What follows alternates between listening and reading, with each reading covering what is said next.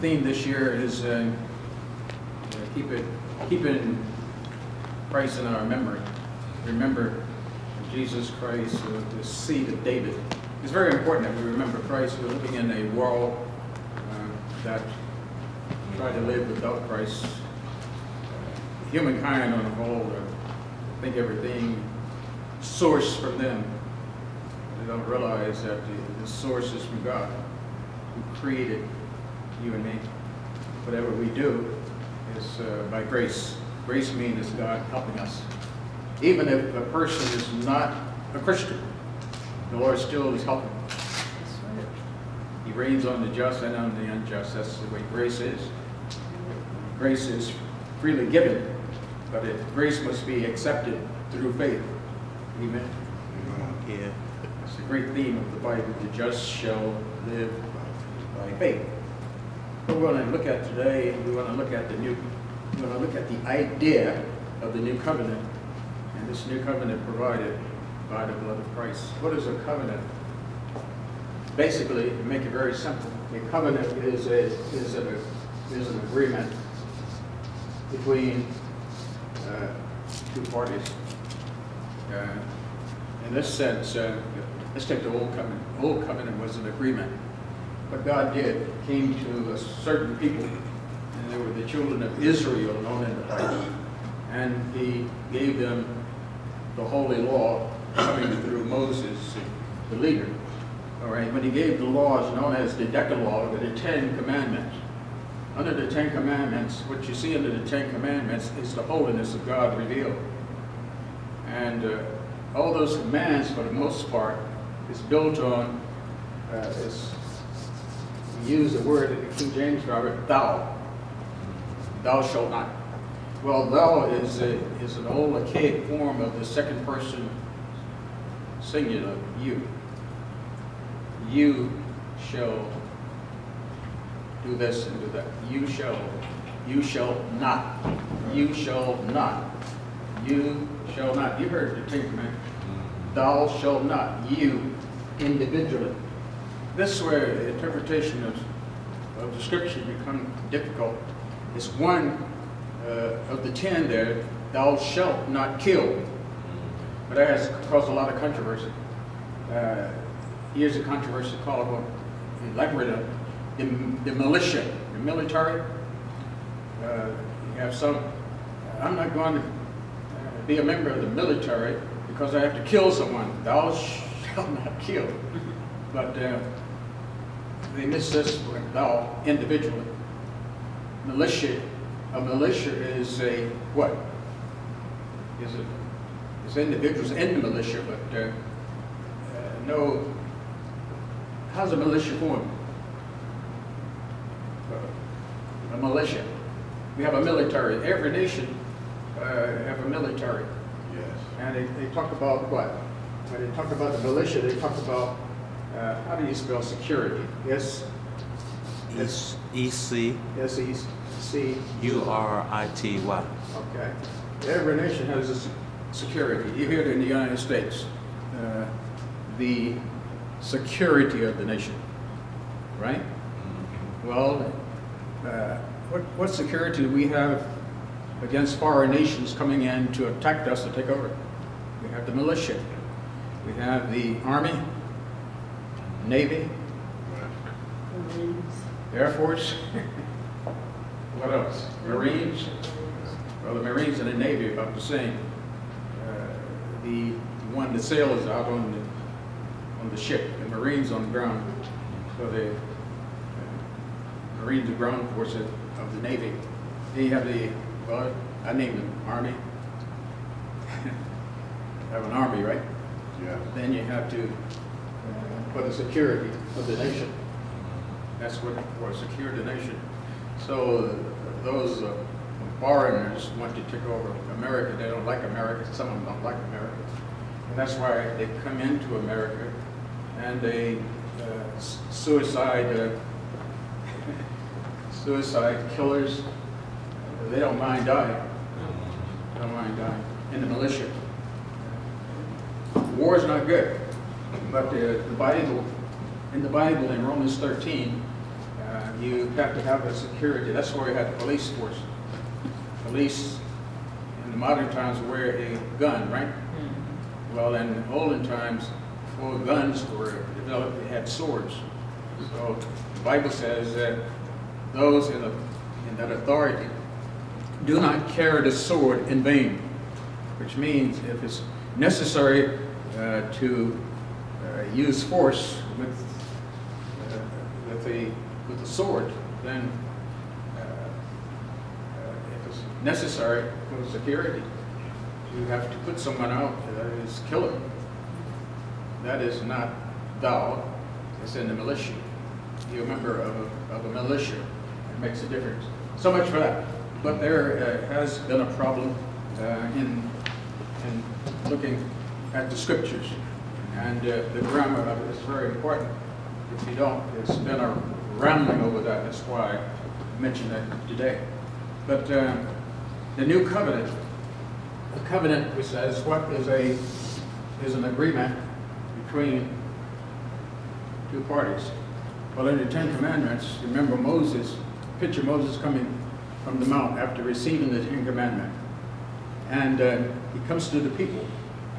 He gives the covenant to the people, all that God said. Most of it was built on not. Thou shalt not. All right? He comes to the people, and the people hears the words of the law. And what was the response to the covenant? All this we will do. You get a covenant? Lord, give the covenant. All this we will do. And they added to, and be obedient. Now, they didn't know what they were asking, because man, humankind, in and of themselves, cannot keep the law in and of themselves. But we need grace.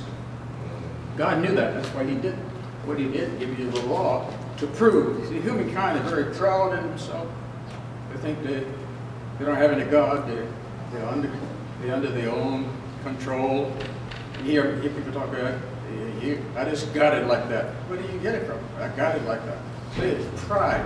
So God proved to humankind that in your pride, you need some help.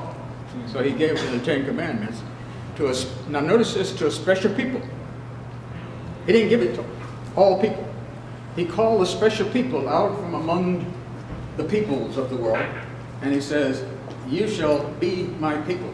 And they entered into a covenant relationship. And he proved through that one people, known as the Jews, he proved that man on his own cannot keep the law. All this we will do. Proved through the Jews that he can't do it. He needs some help. So he didn't have to come to any other nation. He didn't have to come to any other nation. He proved by one nation that all, and it says when this particular nation is separated from the nation, sin, after receiving the law from the Holy God, he didn't have to go to any other nation. It says, the Bible says, all people, all have sinned and come what? Short of the glory of God.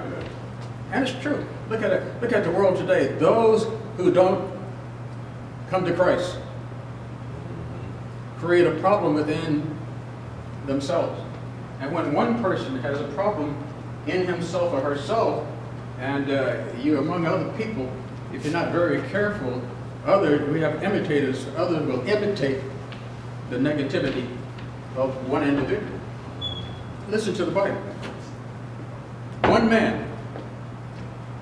man, Adam, sin, caused the whole race to become sinners. Look at Romans 5. By one man. Right. So one person one person needs to be. And God approaches, even though he's approaching the group of people, he said, thou shalt not. He approached the group, and he speaks to each individual in the group.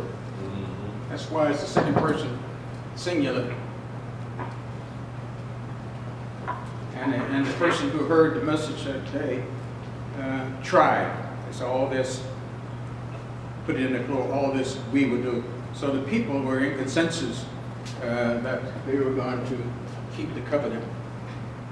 All this we will do. But when God spoke, he spoke to the we, but out of the we, he spoke to each individual. Amen? Amen. All right, now. Brother Matthews. Yes. We should be glad that it rains on the unjust. That's right. I'm so glad I don't know about that. Because we wouldn't have made it. So that's why I speak on grace. That's a grace. Grace upon grace upon grace. I'm so glad, Brother Dean, that God is good to me when I'm not good. He's been good to me coming into this world. He's been good to me all the time. I wasn't good. I can't say I was good. But he was good. God is good. And we said that, we have a to add on, good all the time. All the time good. You hear it, right? If God is good, then those he created should be what? Good. But here's the problem. We need to understand. There are some who, well, all this evil in the world, God should do something about it. Okay, that's what they say. Why is all the evil in the world? Well, to make it very simple. How many of you know about robots? Yes. Robots. You know what a robot is? Okay. A robot is mechanically controlled, right? Right? Okay, good. God didn't make you and me robots. We were made in his image. So made in the image of God, God is free, isn't he? Right. So he made you and me free. We are free moral agents. Yes. And he gives you and me the power to choose. That's right. That's why you see him working in the Ten Commandments. Right.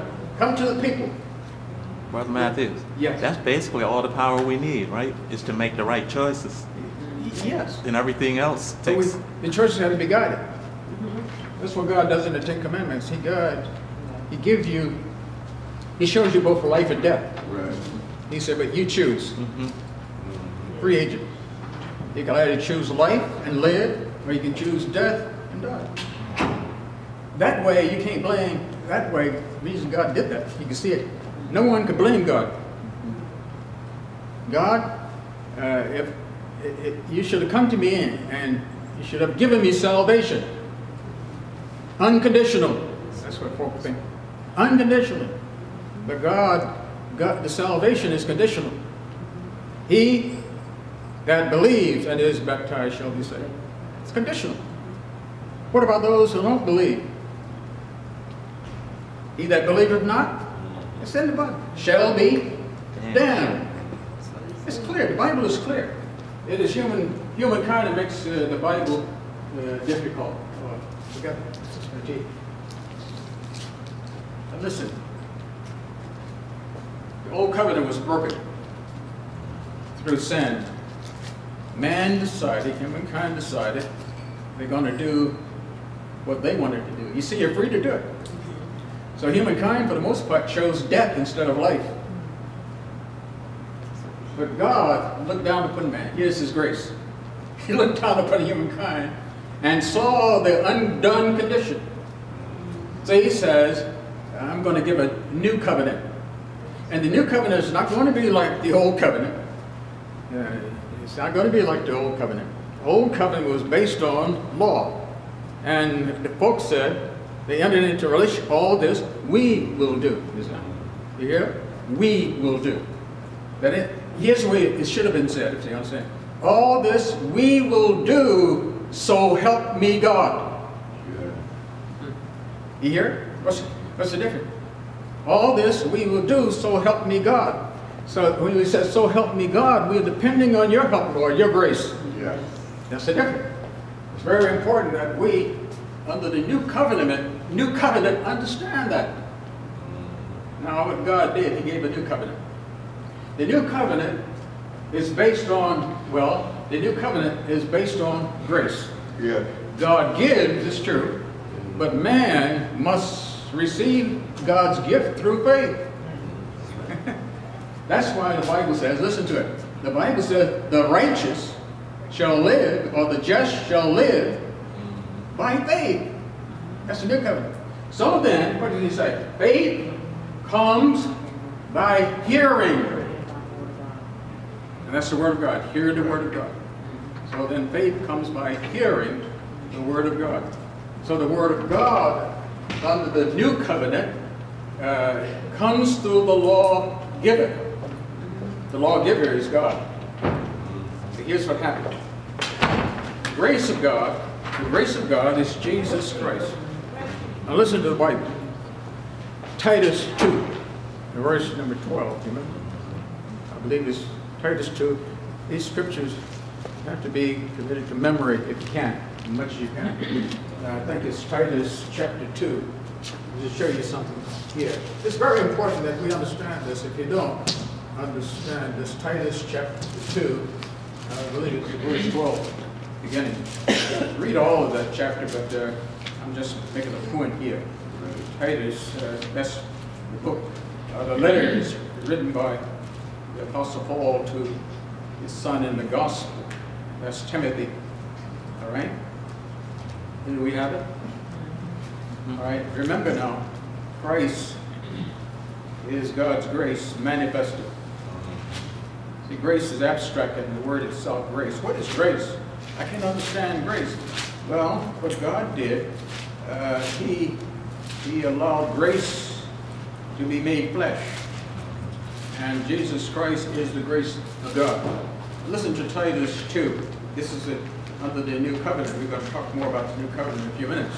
This is under the new covenant. He says, verse 11 and 12, listen to the Bible. Now, this is the new covenant of grace. Here's what's called. For the grace of God that bringeth salvation hath appeared to all men. You notice appearance? Grace appeared to all men. Before it was an abstraction, a word. But grace appeared, became flesh. The same as the Bible says, and the Word became flesh and dwelt among us. So the grace of God that bringeth salvation hath appeared, that's very important, to all men. Not some men, all men. All right? Now what does grace teach? Verse 12.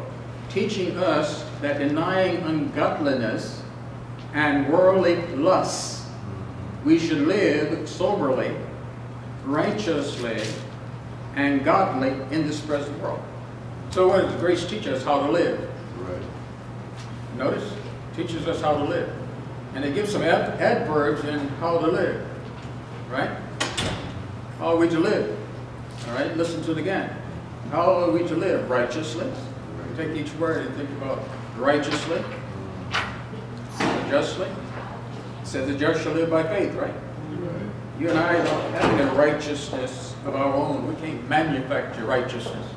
Impossible. Righteousness has to come through the grace of Jesus Christ living inside of us through faith. We are to live how? Righteously and godly. Where are we to live? In this present world. Some people will say, you can't have sanctification until you get out of this world. All kind of thinking. You can't be, you really saved. You can't be saved here on earth. You got to talk about over there. Here's how the world talks. The man upstairs, if there be a God. Lord, help me. But we have to really understand the gospel.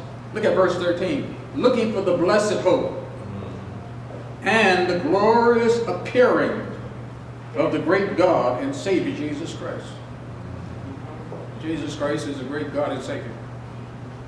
And they get mixed up with that kind of saying there. But Jesus Christ is God revealed. And the Word was what? Made flesh and dwelt among us, and we beheld what? His glory, as of the only begotten full of what? Full of grace and truth. So if you want to understand grace, you want to understand truth. Truth is in the person. Truth has become a person, and that person is Jesus Christ. Hear him again. John 14:6. This is Jesus speaking. I am the way, the truth. Let me put it this way. I am the way, I am the truth, I am the light. So truth has been revealed to us in the person of Jesus Christ. But here's it. You and I haven't seen Jesus Christ. We weren't here when he appeared in the flesh. But thank God for the Bible. I love the Word of God. Thank God for the Bible. Do you remember one of his disciples by the name of Thomas? This is found in your Bible in the 20th chapter of the Gospel of John. When Jesus was resurrected, he appeared on those, not all of them, the apostles, but some didn't see him as he appeared. Thomas wasn't there when he appeared. Thomas said, they said he has, no, I don't believe it. I will not believe it. Can't believe that. He was resurrected. Now here's an insight. Those 12 apostles didn't believe all that Jesus taught. He said, oh, I wish I had been there. Back in that day, those people obeyed the gospel. No, they didn't. Like the people of our day. Even the apostles didn't believe that he was resurrected from the dead. He said he was going to come back, didn't he? When he came back, the 12 didn't believe. Read the Bible carefully. For example, you remember Mark chapter 16? Jesus appeared, and he upbraided them. You know, the word upbraid, scold them. Why did Jesus scold the 12? Their unbelief. Because of their unbelief. Come on. You didn't finish. Because of their unbelief and hardness of heart. Read the Bible. Because of their unbelief and hardness of heart, he had to scold the 12. And then he gives them the commission to go into all the world, and do what? Preach the gospel to every creature. Listen to this. And here's where it comes in. You need to understand. We are what? Free moral agents. God has made us in his image. We have the power, or he's given us the power to choose or reject. He honors that. So he said, preach the gospel to every creature. He that believes and is baptized shall be saved. So you got faith there. In the verb form, believe. They say, he that believes not, listen to the choice. He that believes not shall be damned. So in that text alone, no human being can blame God if he is not saved. No one can blame God. If she's not saved, you don't blame God. You can't blame God, because God will say, I made you free. You made the choice. I had to respect that because I made you free. I couldn't come in and make you do something. You're not robots. A robot, the one who owns a robot can control the robot. I was in the mall yesterday, and I out of the corner of my eyes, there was a toy car moving, and I didn't see anybody at first.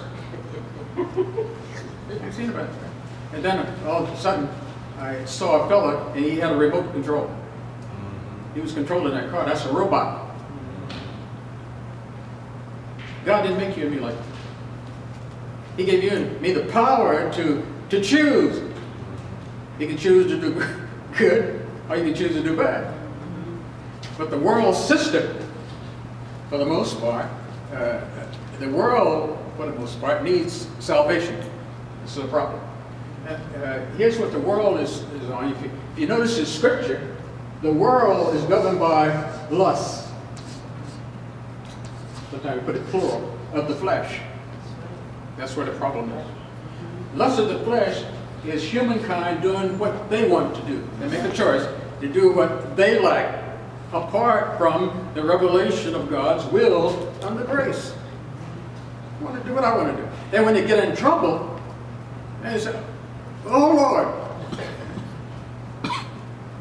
oh Lord, what Lord are you talking about? You rejected the What Lord are you talking about? You rejected Him, and that's the reason we are in sin, because of our rejection. But then God make you free? You could choose to do that, but in your rejection, when we got in trouble, oh Lord, ignore the Lord. And every person can know the Lord in a sense, by creation. All you have to do is look into the heavens, see the sun there, right? Hasn't it always been there since you've been born? Hasn't it? Yes. It's been there, right? That should tell us something. Who's in the control there? And not man. Man want to go to the moon. Man want to go to the planet, other planets. But I never find anyone want to go to the sun. No. S-U-N. Have you heard anybody want to go to the sun? No. Nobody said, "Oh, I don't want to go to the sun." No! Go to the moon, or go to other planets. Go to Mars. They're trying to get to Mars now. Put humans on Mars. But nobody ever said, I want to go to check out the sun. Humankind make you laugh. But they're brilliant in themselves. So we need grace, right?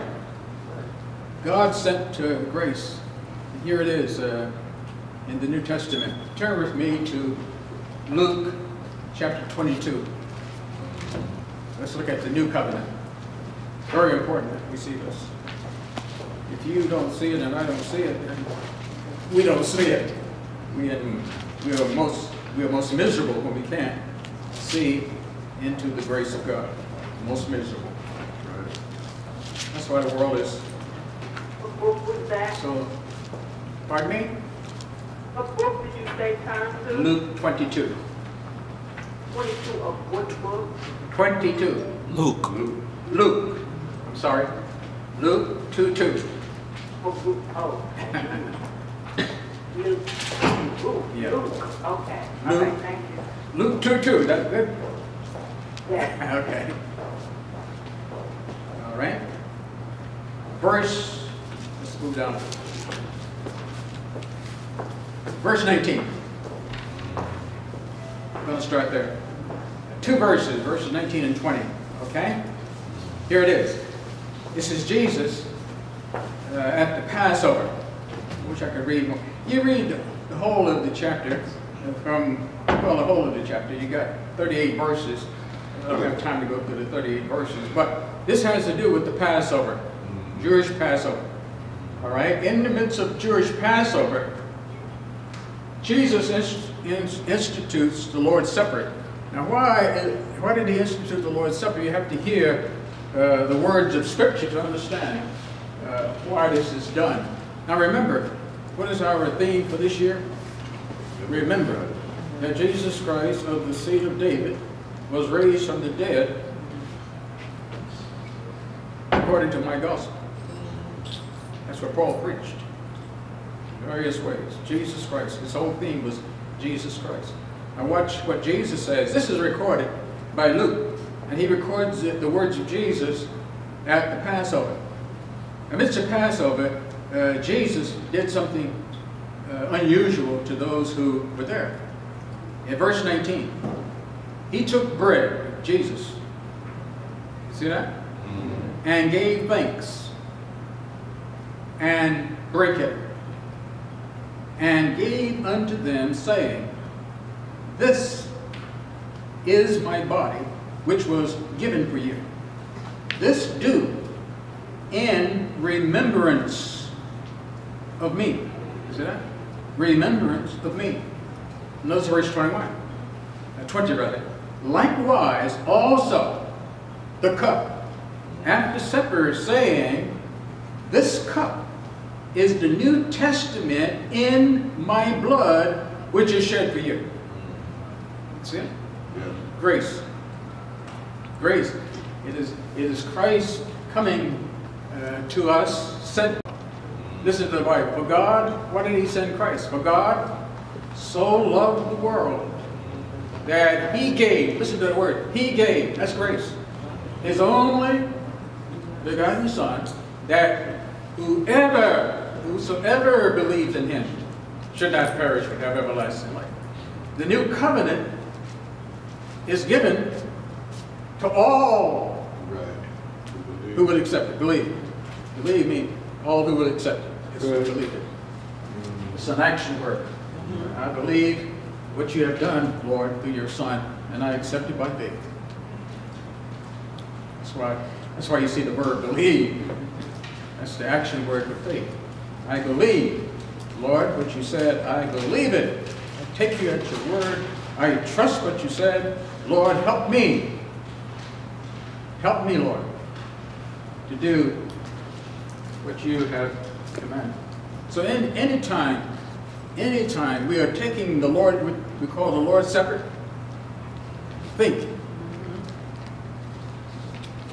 When you take that, the bread, remember, Jesus died for me.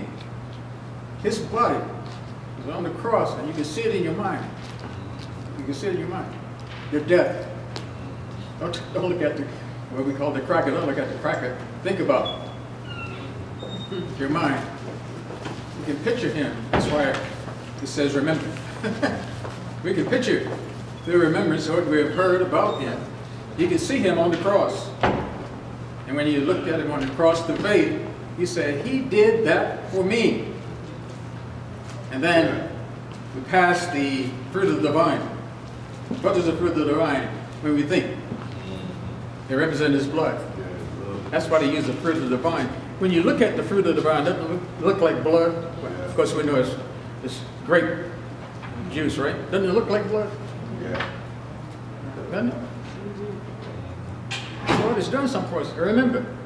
So if you remember, you can see him on the cross, and they pierce him in the side, and the Bible said, out come what? Blood and water. You can picture in your mind.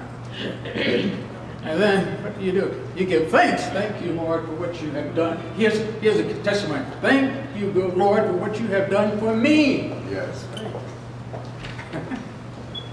I say for me, because in the whosoever, what does whosoever mean? Anyone? What does whosoever mean? Means everyone. Me. Me. Okay. Aren't you a who? Right, yeah.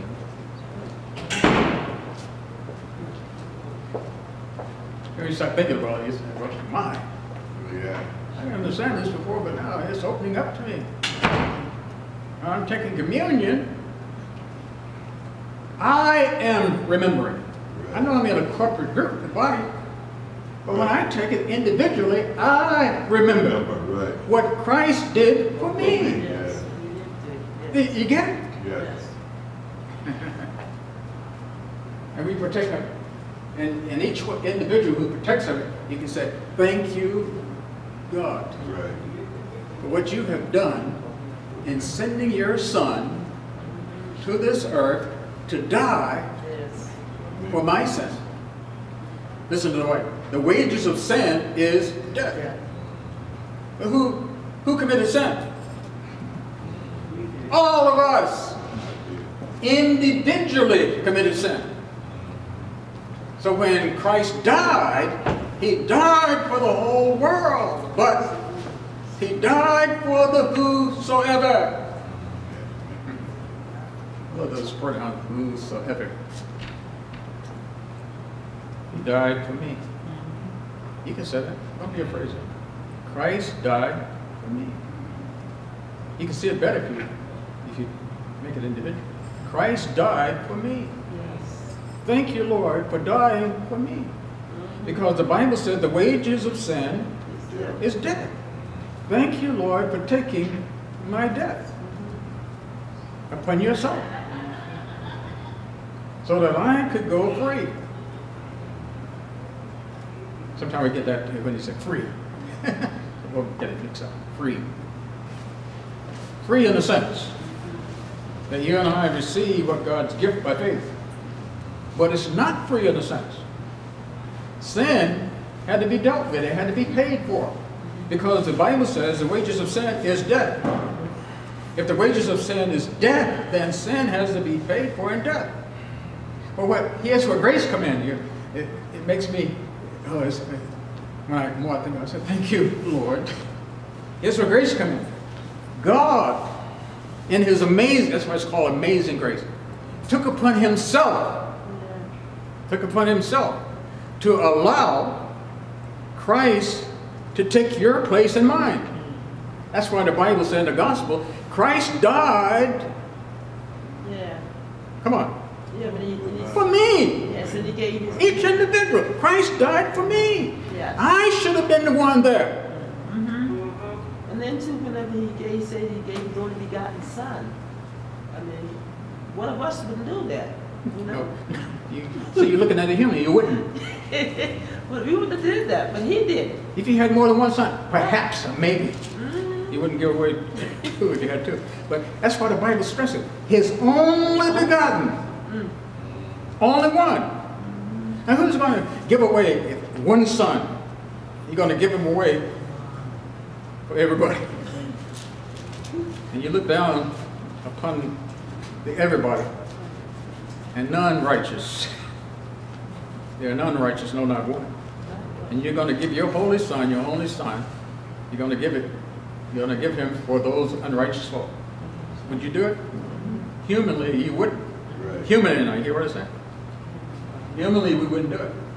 But we see the love of God Right. for you and for me. The love of God for you and for me. See how you have to make it individually. If you don't make it individually, you won't see it.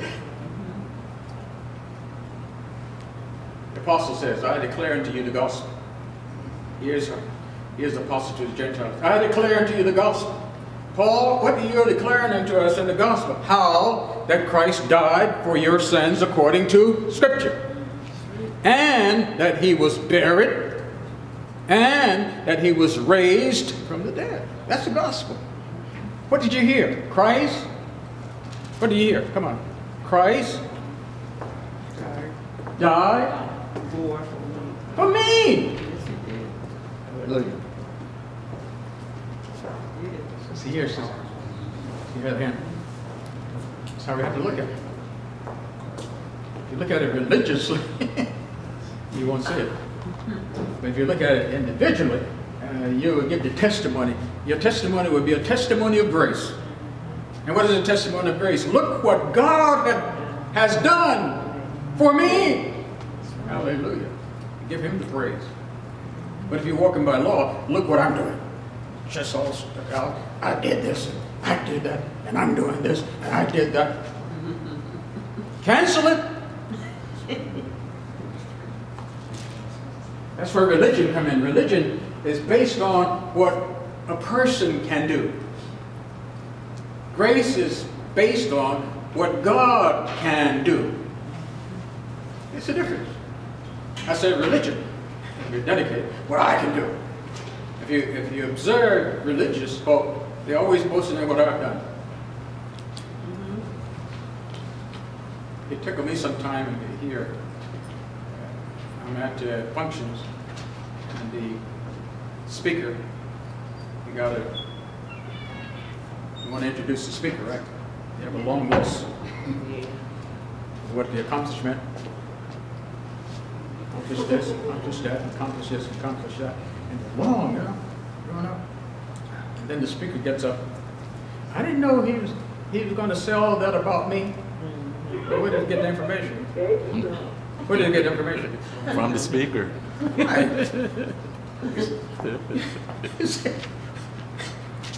Either he got the information off a computer or you gave it to him. He didn't get up to this time. I didn't know he was going to say all that about me. I said, and I chuckled. I said, yeah, you wanted him to say all that about you. Why?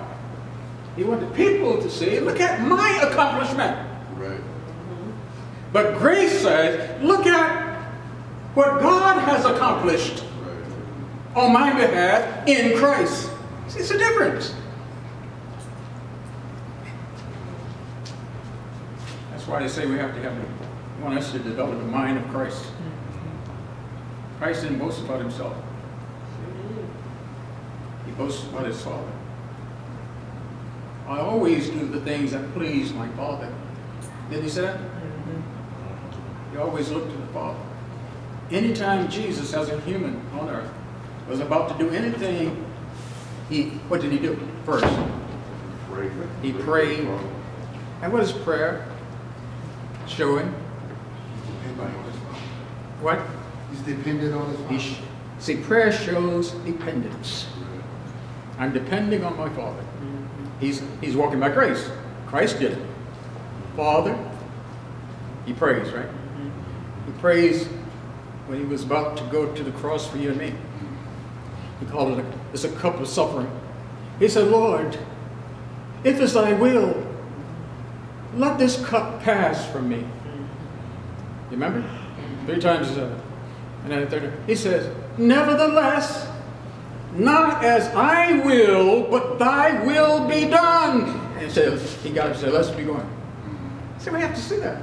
You don't have to see that. Otherwise, if you and I don't see it, we'd be boasting, oh, look at what I've done. Right. Shut up. Look at what God has done. Not only that, but look at what God is doing. Change your testimony. You change your testimony, I change my testimony, watch, life will be so much better. I don't change my testimony. Look at what I've done. I'm always struggling. Struggling. There are 2 words in the Bible. It's called, I'm trying to think, oppression. Am I spelling it right? Yeah. How you doing? Is that oppression? Yeah. There's oppression, and there is D. I'm spelling this correctly. There's depression. There's difference in the word meaning. Oppression is the enemy forcing himself upon you. We allow the enemy, that's Satan. As he presses himself upon you, he want to get into your thinking. And if you're thinking fleshly, you're thinking outside of God's will. So the devil like that. He said, go ahead, go ahead. You know, you boast now. What I can do. The devil said, I like that. Go ahead and do what you can do. You think you can do. Then you go out and do what you think you can do. And all of a sudden, something happened. Right. I don't feel right. And then you get pressure on you, right? From that oppression, the devil has oppressed you. What happens to you? A person goes into a state of depression. Well, oppression starts. That's what Satan wants to do. He's always trying to oppress us. So he can depress us. So that we become depressed. And when we become depressed, the human mind said, wait, God help me. That's how I hear. Wait, God helping me. There ain't see grace. Yeah. In order for him to say, why ain't God helping me? God is giving him his grace is showing so he can speak. Right. You never should say, I am. That's the wrong word for us, but they use it all. I'm so depressed. Christian use that word. I'm so, why is a Christian depressed if we understand grace? If we understand the new covenant, why are we individually depressed? No wonder Paul prayed, especially to the Colossians. Here's what he prayed. That God would give them wisdom, listen to it, and a spiritual understanding. That's right.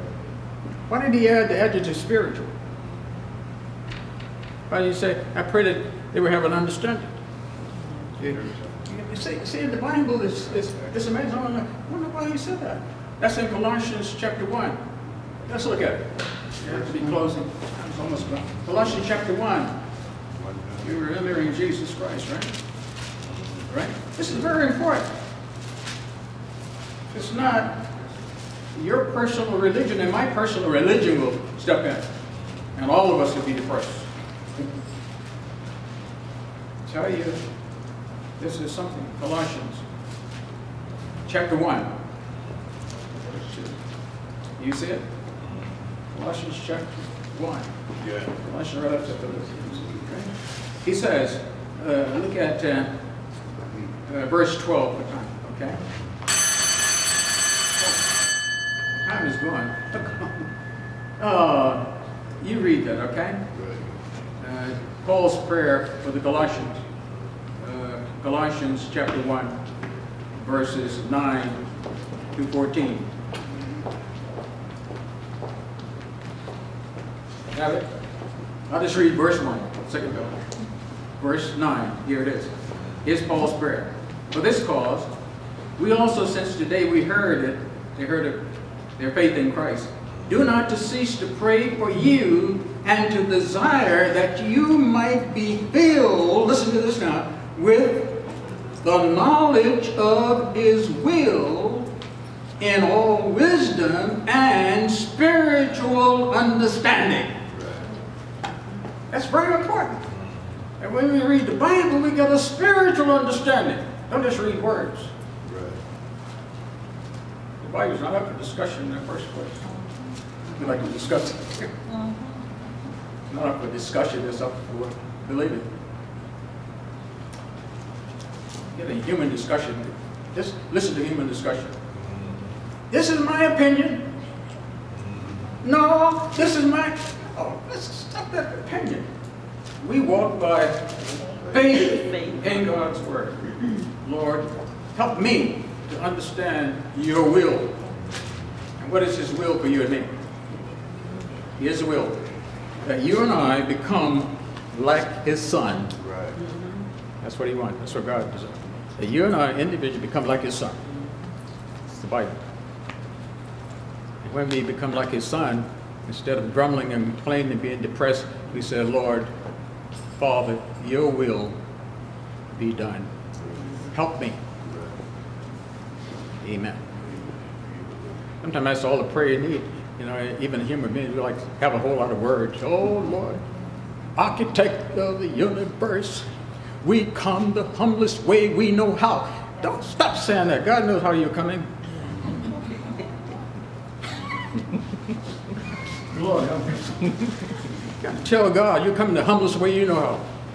Do you hear what you're saying? Oh, Lord. Help us, Lord, to say it right. Let's pray. Oh, Lord God, we're so grateful for your grace. Yeah. It's manifested in your new covenant. That you've come to aid us. It's only by faith. Help us to understand. We want that spiritual understanding, to understand your will on our behalf. Continue to guide us that we might help others to understand your grace. In Jesus' name we pray. Amen. Amen.